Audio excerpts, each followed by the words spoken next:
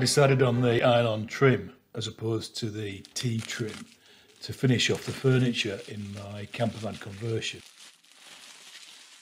Obviously it comes down to personal preference, but for me it was a case of being able to cut the furniture board to a size and not having to compensate to add the trim thickness, but also because it's relatively easier to put on.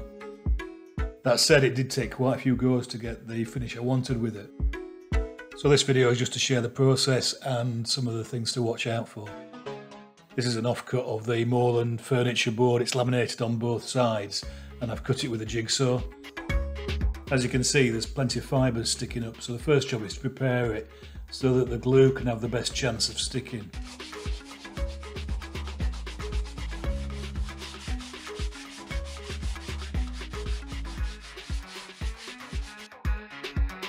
I always cut the trim a bit longer than needed as it seems to give a much better finish on the corners.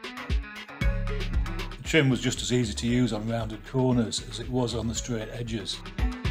I've only got access to a steam iron, but you need to turn the steam iron function off because you just need a hot iron for this next part of the process.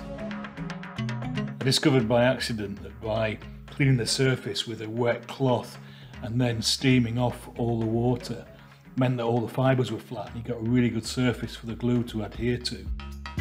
As the glue heats up it becomes liquid, so you just need to be careful that the trim stays aligned with your piece of wood.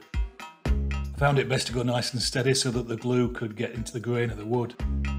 After about 3 runs I tilted the iron at an angle so that I could give a crease along all the edges of the furniture board.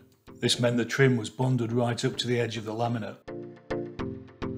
Ironing the wood before applying the trim and ironing the edges of the trim meant that I started to get consistent results.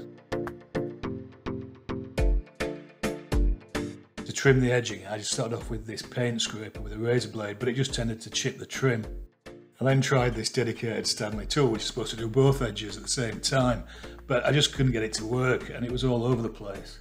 I eventually found this trim tool from Germany, which is just a piece of steel, but the results are consistent every time. It's superb. To trim the edges, first job is to cut off the excess at either end. It's worth mentioning that once the glue's gone off, the trim is actually quite brittle, so you do need to take a bit of care at this point. Then it's just a case of keeping the trimmer flat against the surface of the furniture board and pushing it along in the direction of the arrow. Turn the board over and then repeat. Then to finish off, it's just a case of sanding off any excess on the edges.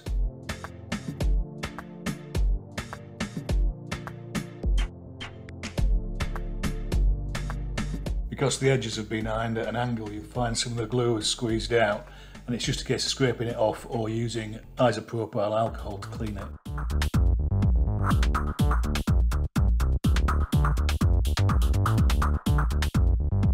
It's all good.